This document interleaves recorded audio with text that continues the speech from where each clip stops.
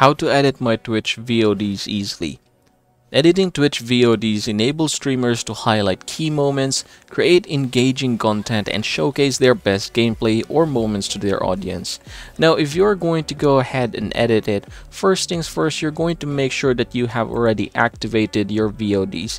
Now, go back here to your profile, and in your profile, go ahead and click Video Producer. Now here in the Video Producer, you're going to click the settings, and then you're going to go ahead and click Stream. Now from this point forward, make sure that you have already enabled this one here. This is Store Past Broadcast. So basically this is our VOD settings. Now you can just go ahead and click this one. Now if you want to publish your VODs right away, you can go ahead and enable this one. However, if you still want to edit it for later, go ahead and click this one here. So make sure that it is unchecked, and that's what I want for my stream. Now here, go ahead and click your content, and then you can go ahead and access your Video Producer. Now as you can see, I have already added here some VODs. Now we're going to go ahead and try to make some changes in some of these. Alright, I think this is the gameplay. It's 10 minutes. Now I'm going to go ahead and click this one, and then click the edit button in here. Now here you can see that it is 10 minutes. Now we're going to go ahead and click the highlight, and we're just going to go ahead and edit the parts that we need. So yes, this is how we are going to do it. Now you have here the option to add a new segment. Now this is the playhead here. It's kind of like purple line. Now you can just go ahead and adjust this one. Just go ahead and drag this to the part where you want to use as a highlight. So I'm just going to go ahead and find something in here. Alright, so say for example this part here. Now I'm just going to go ahead and back a little bit, just like so. Now from this point forward, I'm going to go ahead and click this one here to begin my segment.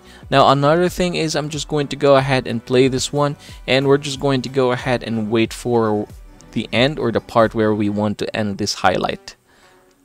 So I'm just going to go ahead and end it there. From this point forward, we're going to click this one here, and now we have this particular segment. Now again, if you want to add another segment, you can definitely do that one. Just go ahead and click or drag this one here to wherever you want, and then we're going to go ahead and basically click this one here. But again, the segment that you want to add should be after your first segment. So in my case, my first segment, or the only segment I have, is somewhere in here. Now if I want to add more, it should be after that one. But anyway, that is how you're going to do it from this point forward. Just go ahead and click this publish button in here, and go ahead and edit the title. So I'm going to go ahead and call this one League of Legends highlight, just like so. And then for the category, this is League of Legends. That's what we have. I think that's okay. Now at this point forward, go ahead and click Save Changes, and we're just going to wait for this to be done. Alright, you can see that it's already done. Now you can go ahead and watch this one, or you can also go back to clicking this one and editing it out.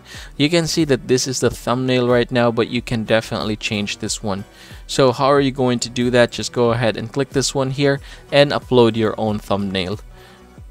And yep, congratulations everybody, that is how you're going to edit your Twitch VODs easily. Anyway, if you're interested in kicking off your streaming career with Streamlabs, click the link in the description box in order to save yourself up to $20 of discount. And as always, please check our channel for detailed Streamlabs tutorial. We have various levels of tutorials, from the most basic ones such as how to set it up, all the way to things like using Streamlabs to stream to TikTok, fixing black screen, and so many others.